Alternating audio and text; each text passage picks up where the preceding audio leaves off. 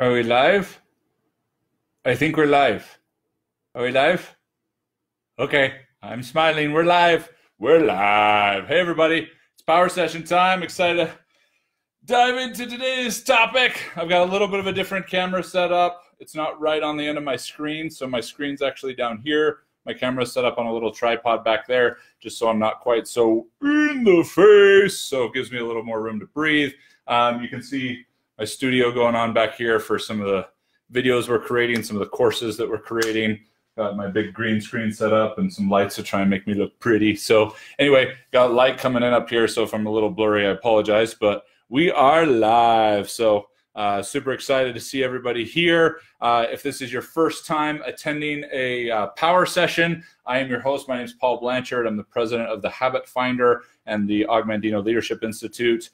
Super excited to have you here. Everything that we talk about here comes from the way we think, because the way we think is as far upstream as you can get into personal development. My personal mission is to make personal development personal again. Somewhere along the way, it became a marketing game. It became about the currency of attention rather than the currency of transformation. And I don't share that. I don't want to be condescending about that, but we've spent millions of dollars and hundreds of thousands of hours with over 150,000 entrepreneurs and business leaders being able to hone an understanding of how you think. Because that's the challenge, is there's what we're trying to do and what we're trying to shift and what we're trying to create. And then there's the way we're thinking. And some of the ways we're thinking is supporting what we want to create. And that's where it makes sense and we get in that zone or that flow or whatever we want to call it. But then there's parts of our creation and what we're thinking about wanting to create where our habits of thinking are not supporting us and they're sabotaging us. And those are really frustrating to work with because they're unconscious. We are not conscious of them. You know, for example, I work with clients who are very conscious of how much they care about people, but not as conscious of how much they care about people as long as they're not idiots, you know, and not understanding why certain people irritate them so much, especially those that they're closest to, where their guard is down and certain things aren't as high a level of consciousness and awareness.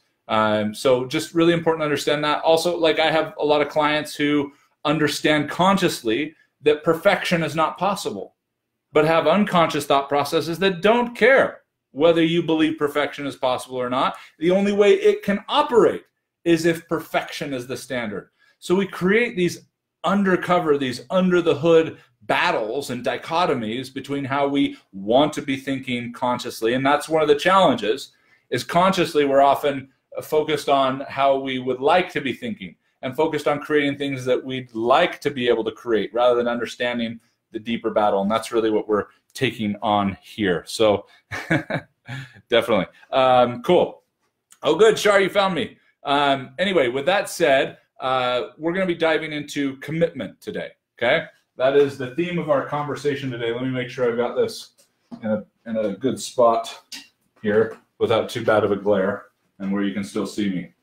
So everything that I wanted to talk about today came down to one word as I was thinking about what could really serve our power session audience today, and then making sure we've got a little bit of time to be able to answer questions and to be able to engage a little bit on here, which the last couple of times haven't been able to do that as much. So I'm making a conscious effort to do that. So I've had some really fun conversations with clients around commitment recently. And I want to talk a little bit about some challenges that we're seeing universally in the entrepreneurs and business leaders that we work with. And one of the core challenges, and remember, we're battling this consciously, where we can be much more rational, we can be much more practical, but then we're battling it unconsciously.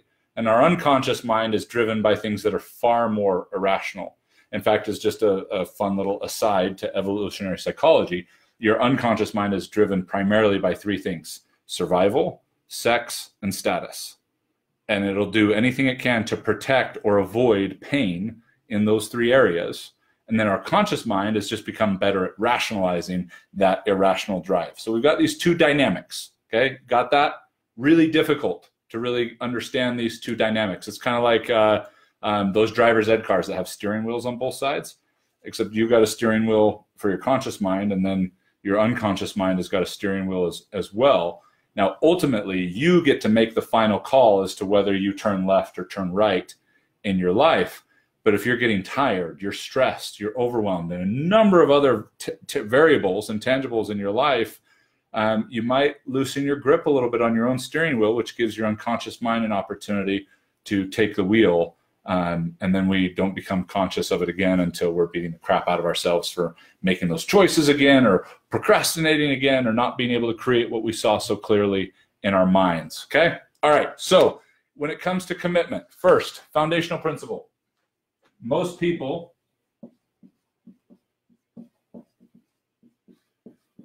are driven by this. Most of us are driven by how we feel. And what is how we feel? How we feel as a result of the storm in our mind, the noise in our mind, the emotions we have, our personality tendencies, all these different things. How we feel is a downstream symptom to how we're thinking. And so many of us are allowing this to be the driver in our lives. Now, remember what I talked about. You've got the conscious mind, okay? For this example, we'll just call it the upper mind, okay? The upper mind that is driven by rationality, okay? We want to be able to explain and justify. But then we've got our lower mind, okay? And our lower mind is irrationally driven. The lower mind's number one weapon for being able to push its irrational agenda is how you feel. Now, one of the challenges, many of us have not been acknowledging how we actually feel or how we're actually thinking in the moment, but all we've done is just gotten better at rationalizing the feeling rather than be able to discover, okay? We just come up with reasons. Rather than be able to evolve, we just come up with justification. So it's interesting. We know this dynamic. We know that the lower mind drives us with feelings. So what does the upper mind drive us with? Well, it could drive us with practical judgment, could drive us with common sense, with curiosity, which is my favorite personal development phrase in terms of actually executing self-awareness, curiosity. It's beautiful because it can explore both what people would perceive as negative and positive with the same productive energy, okay? So our upper mind could do these things to put us in the driver's seat on our feelings. But for most of us, they don't. For most of us, we don't allow this stuff to put us in the driver's seat on our feelings. We just allow it to rationalize them. Talked a little bit about this last week when I talked about preferences versus principles. That if your personal development is driven with an underlying agenda of your preferences, well, that's just not who I am, and that's just how I am. And all these limitations that we put on ourselves because of preferences over time, then more than likely we are using our upper mind to rationalize the feelings, meaning we're not looking to change them. We're actually looking to appease them, to be congruent with them. But there are inherent challenges to try and be congruent with a symptom. Wouldn't we rather just change the cause, change what's driving us, change what's creating all this frustration? Okay? So we want to understand the dynamic, okay? And I have no doubt I'm probably already losing people. So I want to make sure, let me break down this really simple, okay? In fact, let's clear the board, okay? Just important things to remember. Most people are driving their lives by feeling, okay? And rather than using their upper mind to create practical judgment, common sense, and curiosity to be able to shift and act regardless of the feeling, they're using it to rationalize, okay? And to limit themselves based on preferences.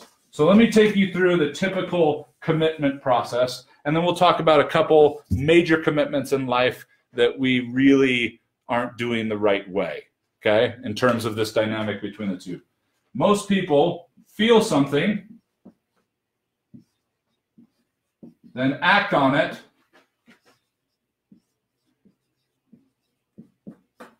and then make a decision as to whether to commit to it or not. Okay? So I feel like going to a theme park. So I'm going to go there, and I'm going to ride a couple rides, and then I'll decide whether I liked it or not, whether I should stay, whether I should keep going, whether I should keep riding.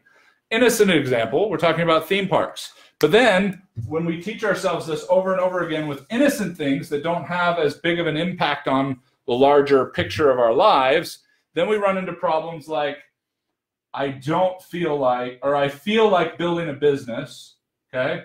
So we feel like building a business. So I'm going to make a few phone calls, because that seems to be a common thread for a lot of people's businesses, or make contact, however you do that, messenger, social media, phone calls, in-person visits. And then based on how those phone calls go, I will determine my level of commitment. That is what most of us are doing. It's why it's so hard to go out and create what you want, because we are being victims of the symptoms of the downstream elements of our lives, rather than choosing to go as far upstream as we can into our thoughts, rather than being stuck in the wash in the middle that is our feelings. So if I feel like building a business, okay, and I make a few phone calls and those calls don't go very well, where's my level of commitment at? We are putting our commitment at risk of going backwards in the real process of progressing our lives. Okay, I hope you're following this. That there's something we feel like doing for now, okay? Like I feel like building my business, so I take a few phone calls and determine the level of commitment. And let's say on a scale of 1 to 10, those calls didn't go well, so now my level of commitment is a 5. Well, if my level of commitment is a 5, how likely am I going to feel like building my business the next day? Okay, so the next day I still kind of feel like building my business, so I make less phone calls, feel more relieved when I get voicemails and don't have to actually talk to someone, that now my commitment has turned into a 2. But I was able to avoid some things, okay? But then the next day something goes wrong, okay? I feel like I'm not getting enough time with my family. Someone said that I sounded salesy or whatever. We got some kind of negative feedback, or we got a bill in the mail, and so there's more pressure on us to make money. So now this level 2 commitment or even this level 5 commitment just gets obliterated. And so now I no longer feel like building my business. So I don't make any phone calls. And I quit. Because I couldn't maintain, I couldn't sustain what I was doing to sabotage my level of commitment. This is a formula for destruction. This is a formula for going backwards in life, okay? And settling for what we have. And then we start using preferences and rationalizations to keep ourselves stuck there. So this is what, and we've measured this in over 150,000 entrepreneurs and business leaders, and this is what the majority of us, because this is a human condition. So if you're a human, you're at risk of doing this, and we know from the over 150,000 people that we've measured that over 90% of us are at risk of surrendering to this process. We might be resilient depending on how high this feeling was. So let's say this feeling was even higher, so it might take us a few more times for us to deteriorate our commitment. But oftentimes when that rug gets pulled out and we're going this direction, and it always will, life always seems to find a way to pull the rug out from under you, that we'll realize that our feelings that we're driven to act, we actually find out a great discovery, which is a lie in terms of this being an effective way to build a business, to build your dreams, to become more than who you are. And that is that oftentimes, early on or eventually, it is inevitable, we will do just enough to prove it doesn't work for us. When we are taking this on, and if you went to an event, the feeling's even higher. You read a good book, the feeling's even higher.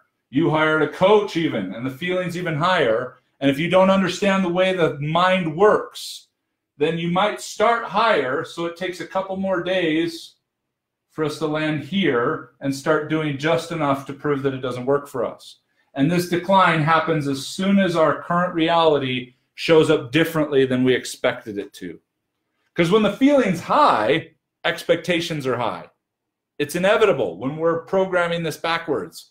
When the feelings are high, expectations are high. So we may feel amazing up here, but it's setting us up that much more for the fall, okay? When the rug gets pulled out from under us, which happens in a 1,000 different ways, and every day something happens that doesn't line up to our expectations. So we're at risk of tumbling down and taking just enough action to prove that it doesn't work for us, to justify our lack of commitment to it.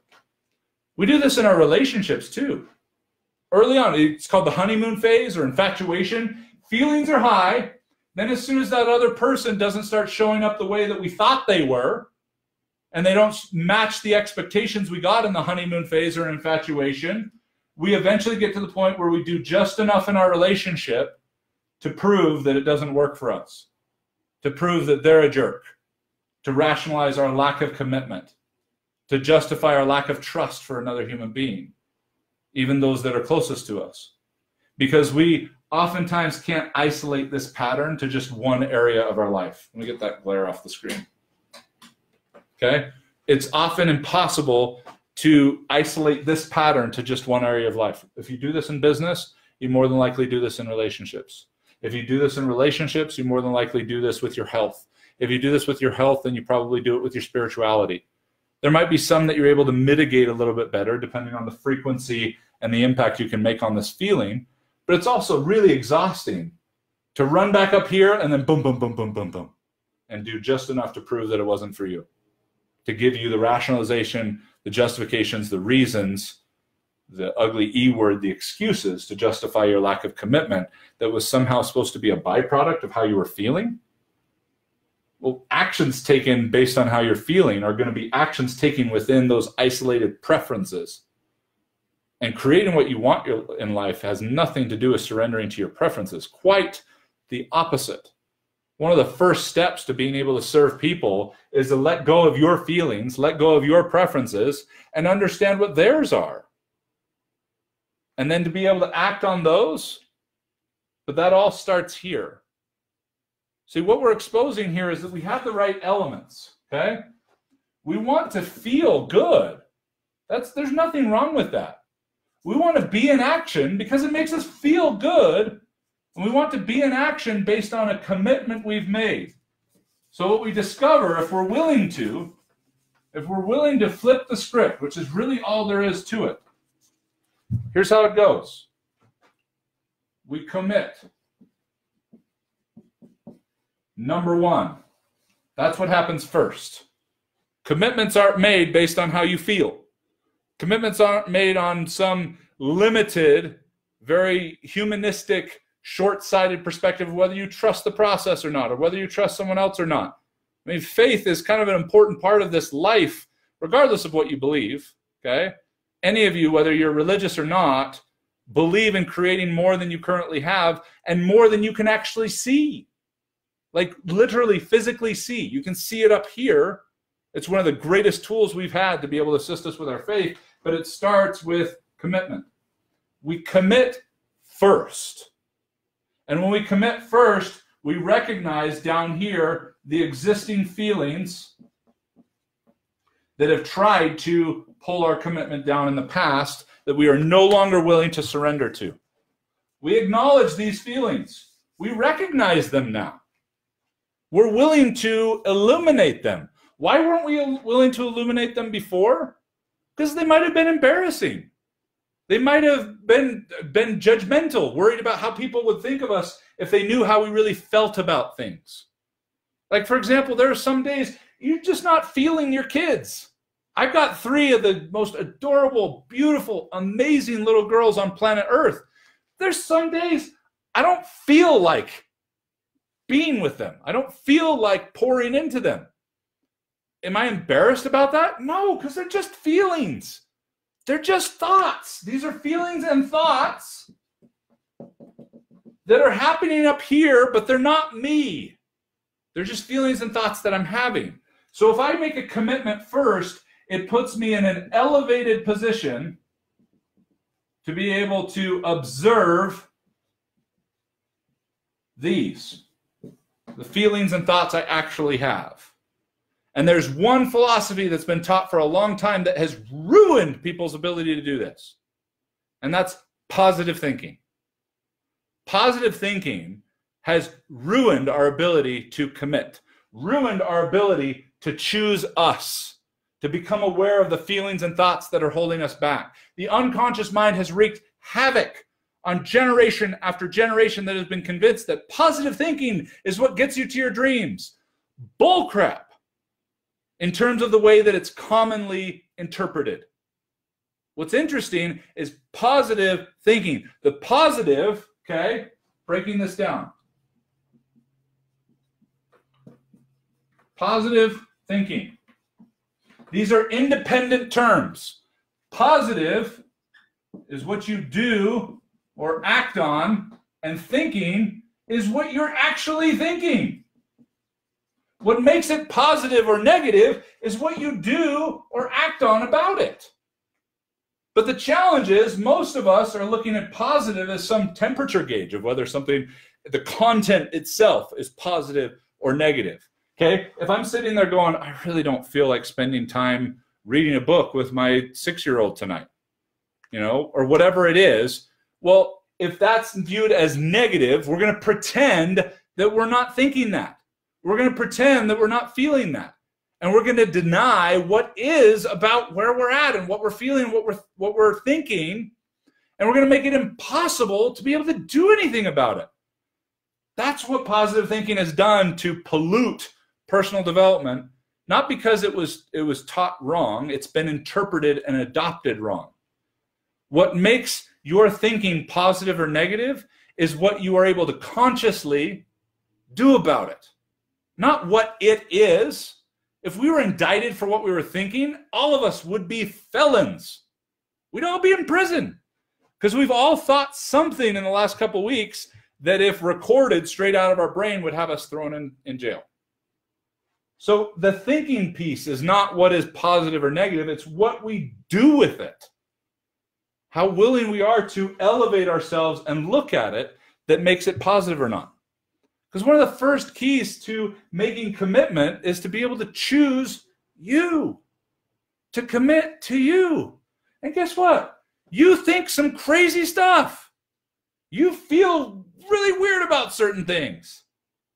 I was just talking with a client the other day who's just an amazing woman who had some tremendous concerns about being selfish or narcissistic. And I was like, that's because you are.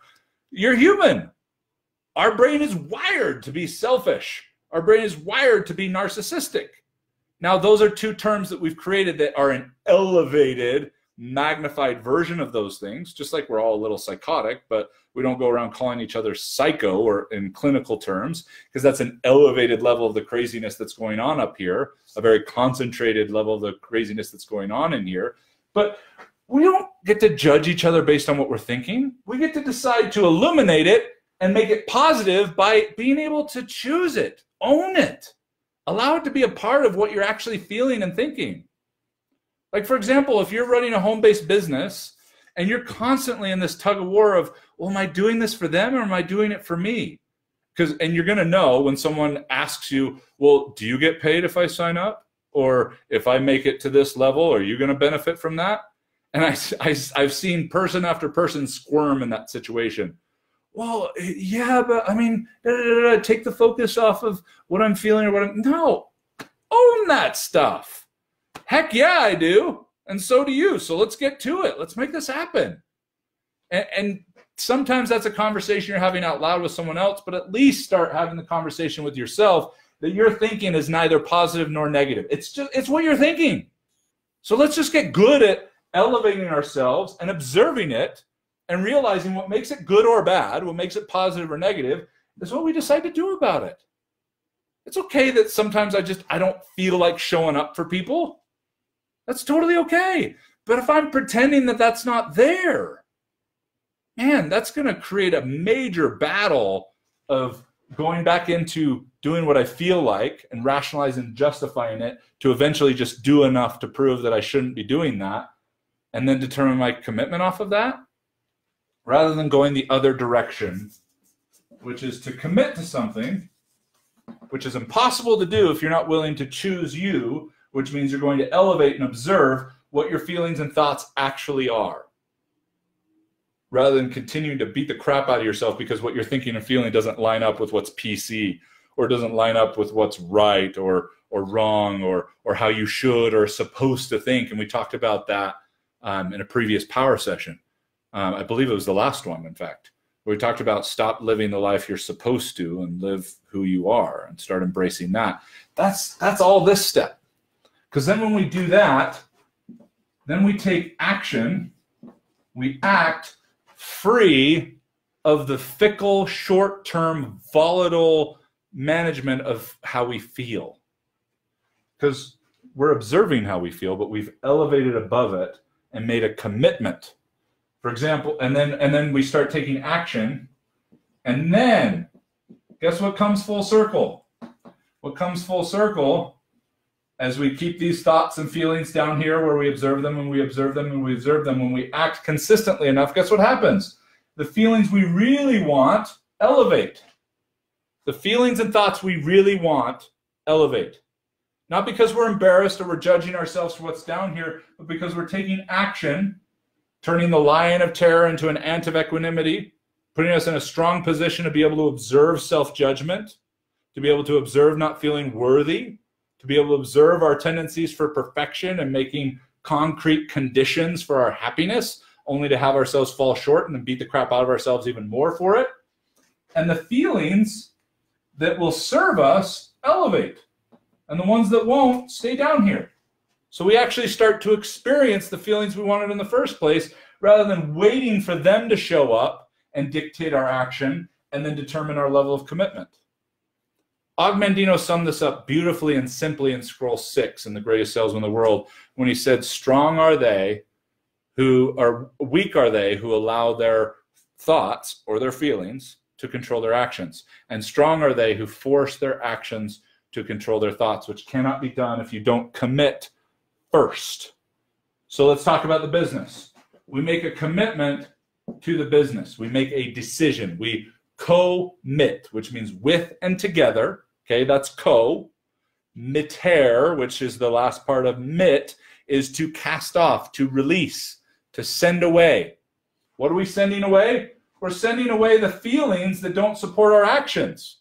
We can observe them, understand that they're there, but we're no longer going to be dictated by them. Our commitment is no longer contingent on these thoughts and feelings. So now we can act liberated from our thoughts and feelings that are not serving us, and we take these actions based on a conscious commitment, not unconscious thoughts or feelings that we're waiting to show up in alignment with the stars so we can finally work consistently enough to hopefully get enough of a reason to be committed to what we're doing. Backwards, we're going to make a decision. We are going to commit, and the habit we're going to build in action is to continually keep these thoughts and feelings down here, where we can observe them rather than be consumed by them.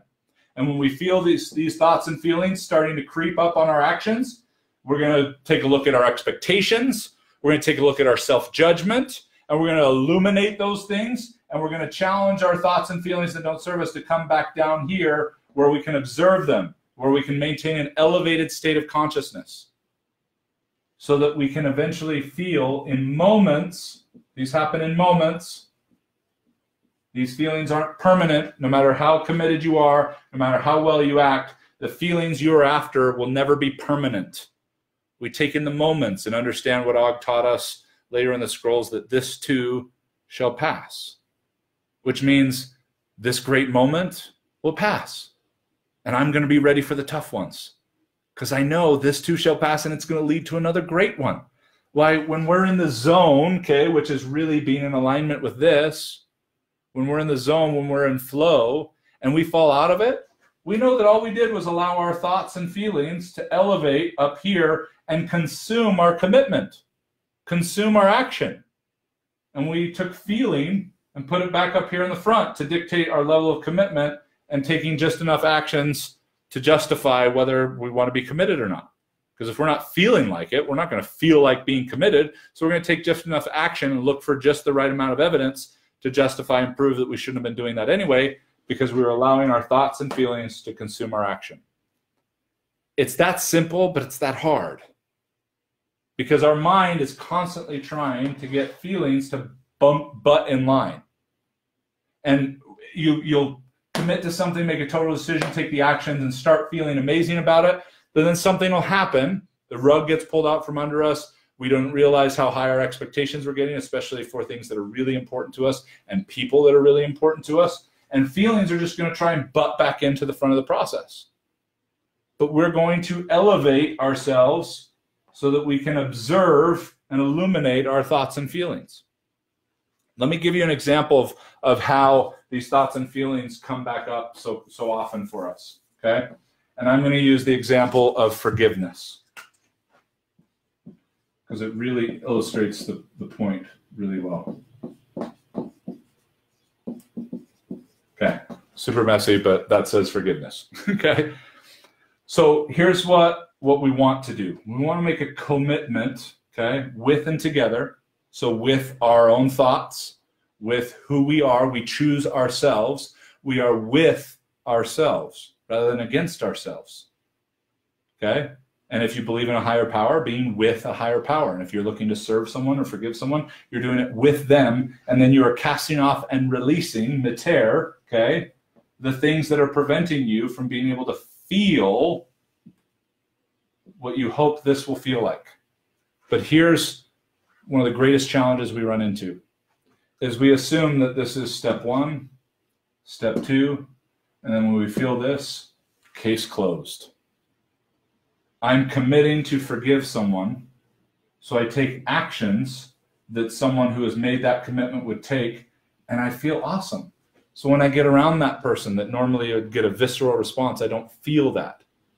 And we're immediately at risk of flipping it backwards right from that very moment, okay?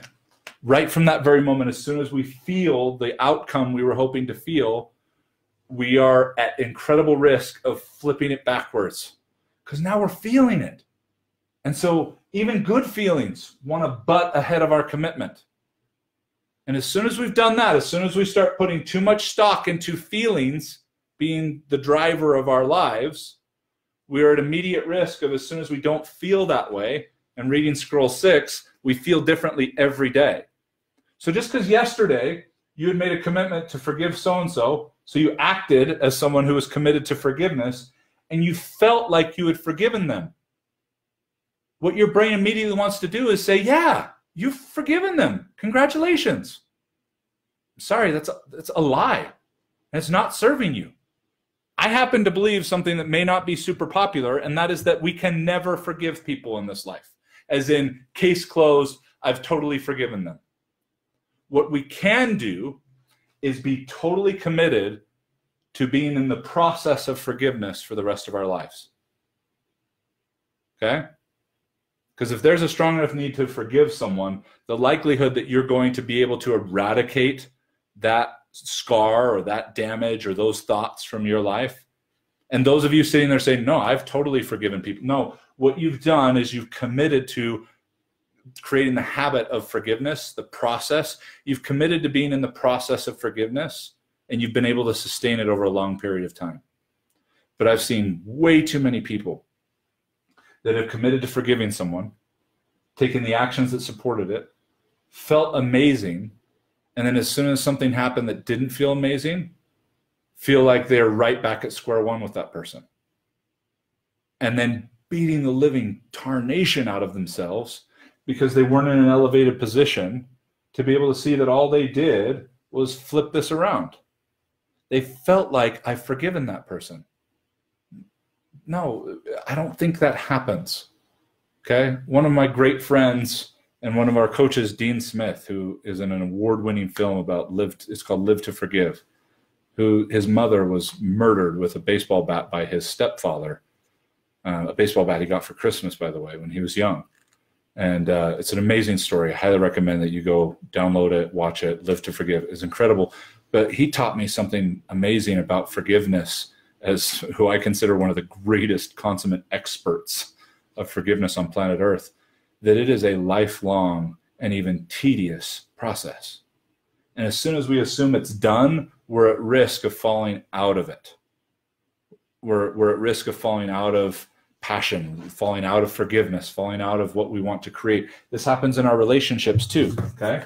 So let's say we're committed to love. We're committed to loving our spouse.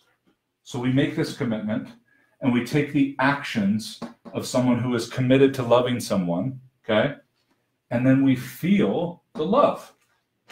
And as soon as we feel that deeper sense of commitment, as soon as we feel that love, we're at risk of flipping the script back over and being like, oh, I feel in love with them, so I must be.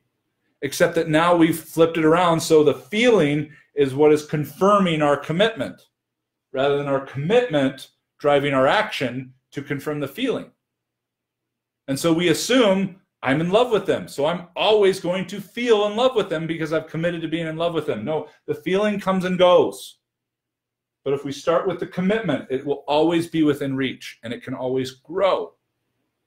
But just like forgiveness, if we assume I love them and just case closed, I love them, and we stop taking actions, or something happens that the rug gets pulled out from under us in that relationship, and we start taking actions just to prove the feelings that we had, it disintegrates our commitment. We can do this in our business. We can do this with surrendering, which is a big part of growing. Oftentimes getting to where you want to go in life is about letting it happen rather than making it happen. Because then we try to make our feelings happen and get frustrated when we don't feel that way. And so it dictates our actions, and then we move on to the next thing, or just assume that wasn't going to work for us, or that just wasn't mine. Okay? Let's be willing to become aware of this process. Let's be willing to choose ourselves. Choose your feelings and your thoughts. Stop allowing them to judge you, and stop judging them. Stop allowing them to dictate your worth and worthiness, your contributions and your character, because they don't. They're just thoughts and feelings. That when we can elevate ourselves into a position where we're not ignoring them because we were taught that those are negative and we're only going to pay attention to the positive ones, you're only getting half the script. In fact, probably even less than that, because a lot of what we think is negative, and we're just pretending that those thoughts aren't there. We're allowing them to sneak up in the night and consume our commitment and force us to wait till we feel like it. Wait for the natural cycle of human emotion and other challenges, for the stars to align so that we can try and take action long enough while we're feeling like it, that we can establish a strong enough commitment. But we never can, because we're starting with feeling when we should be starting with commitment. In your relationships, but Paul, my spouse did something and I just can't trust them. Okay? Well, trust doesn't even drive the relationship. Commitment comes first. Trust is a natural output of your commitment. If you are committed to someone, you trust them.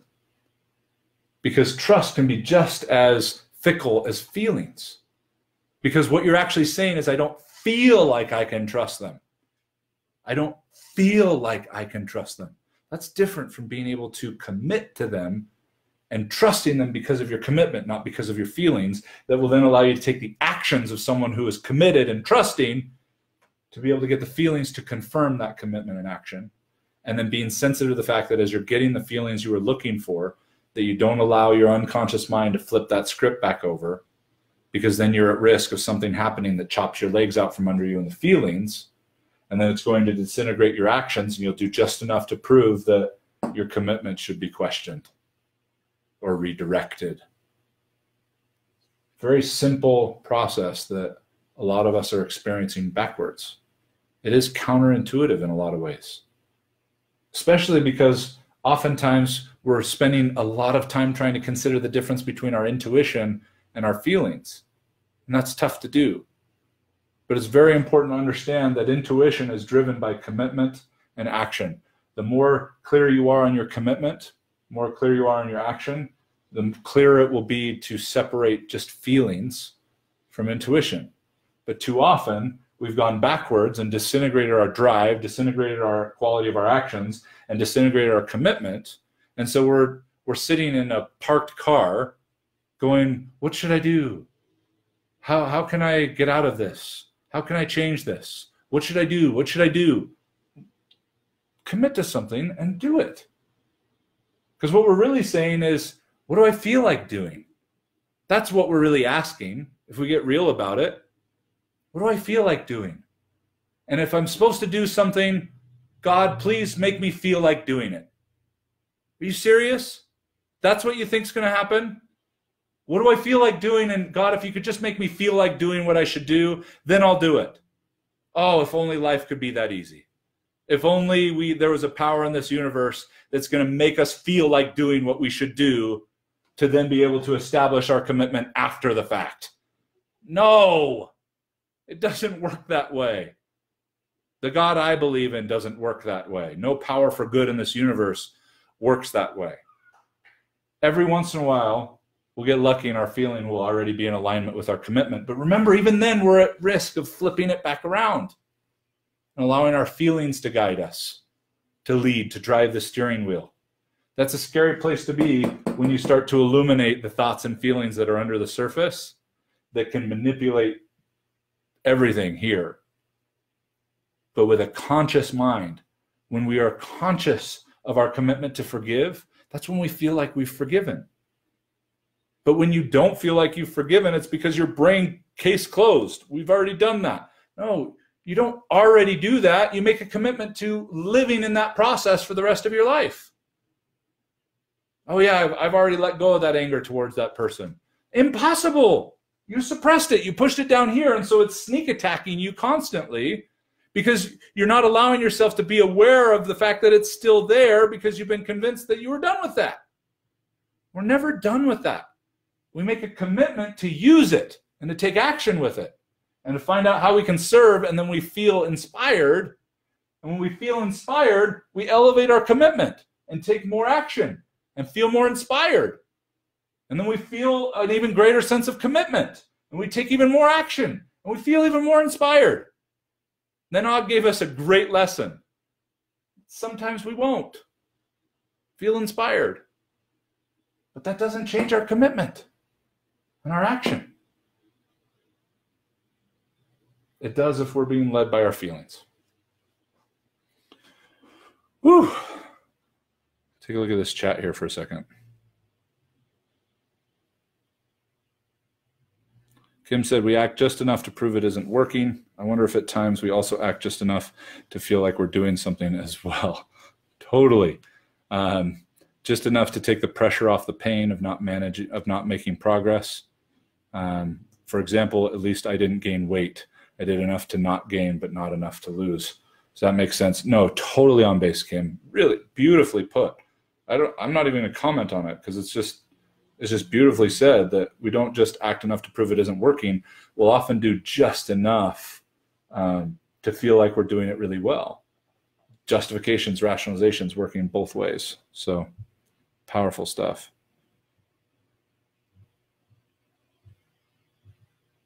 How does maintaining your energy relate to this? Great question, Dana. So I talked in the past and talking a lot with clients about the quality of your energy. I think one of the number one contributors to the quality of your energy is this distance right here. Making a commitment that the commitment elevates you. The commitment elevates you and allows you to observe these things without them determining who you are. So I can see that, yeah, there's sometimes that I feel like, just wanting to scream at my kids, but I don't. But guess what? I've done that before, and it's usually when I pretend that I wasn't feeling that way. It's usually when I'm driven by expectations that I'm not aware of, and they don't line up because I wasn't in an elevated position of commitment. So the quality of your energy starts by being able to acknowledge what's really going on under the surface, what you're actually thinking. What are your secret desires and real intentions? Are you doing what you do because you really want to help people or because you want to make money? Well, 100% of the time, it's both in businesses like this. There's part of you that wants to do it to make money, but assuming that that makes you impure if you really just want to be helping people. And how do we know that? Well, and we've talked about this before, the base part of the brain operates in systemic conditions, all or nothing. So that part of the brain, which is one of the strongest parts of the brain, it's where the fight or flight center is, can't comprehend doing something to serve people and to make money to serve yourself at the same time. Doesn't compute. It's either one or the other. And so we get into this inner battle, this inner turmoil, and this just gets all jumbled up because we're waiting for our actions and our feelings to determine our level of commitment. And so all this gets mixed rather than making a commitment, making a decision. Okay. And in our group coaching and our individual coaching, we take our clients through true decision making. The decisions we make in terms of how we're actually thinking and what we're going to actually do differently with our thoughts. The true order of commitment. Because it's a lot easier, it's a lot deeper, a lot more difficult to implement than just understanding, the hopscotch of commit, act, feeling, and going the other direction. But that quality of energy, Dana, okay, has to do with being in an elevated position. When your quality of energy is being sucked out, it's simply because your awareness, your elevated state, your heightened level of awareness is not intact. We've allowed our thoughts to consume ourselves at that point. And sometimes we become aware of that and we make a commitment, but we still feel the lower quality of energy. Well, that's simply because our feelings had released chemicals. We had surrendered to this process of going backwards. And now we've got some chemicals. We've got some unhealthy patterns to work through. So you may make a commitment, a decision, and then want to speed up feeling showing up sooner and even take a couple of actions. But if you only take a couple of actions and you still don't feel it and you quit on your commitment, you weren't actually committed. Your quality of energy comes from filling this pipeline. And if we surrender to it, you could be in a quality of energy hangover for quite a while, which is why we want to be hypersensitive to this whole process, why we want to be aware of where our thoughts and our feelings are really at, rather than wait for them to be in alignment or pretend that they're in alignment when they're really not. Let's just start looking at what is. Is intuition considered a feeling? My gut says yes, but I want to process this a little bit.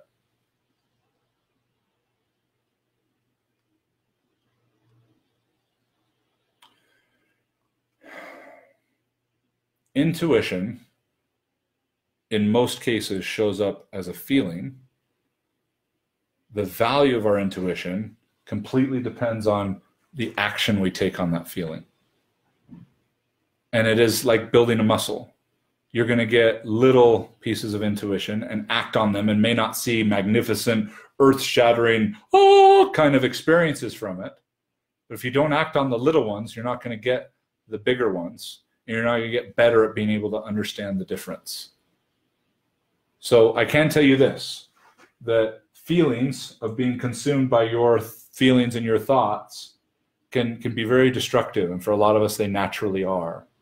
Intuition can be feelings as well, but if you haven't made a commitment and you're not in action, your intuition isn't worth anything. Intuition is only as good as it is acted upon. And those actions, when not driven by commitment, are going to be temporary.